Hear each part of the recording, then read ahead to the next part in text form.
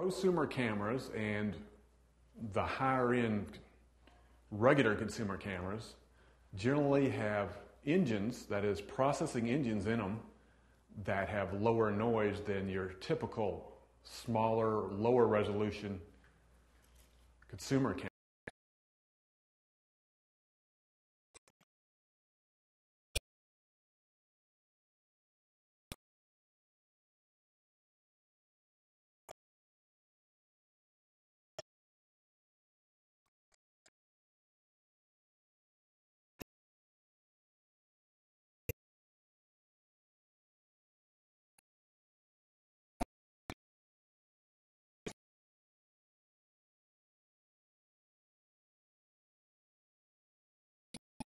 Ability of that lens being scratched, and that's good insurance.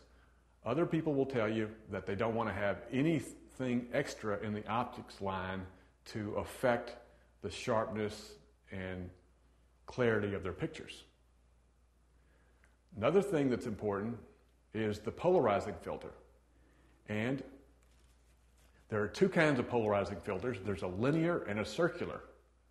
And the circular is required for any digital SLR, but if it doesn't have a mirror in it to split the beam of light for the focusing, then it doesn't require a circular.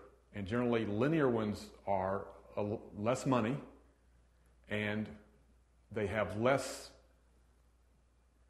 within them to break up the beam of light, so you'll get a little better clarity, although the differences are so small that it's not really that effective. So either one will do.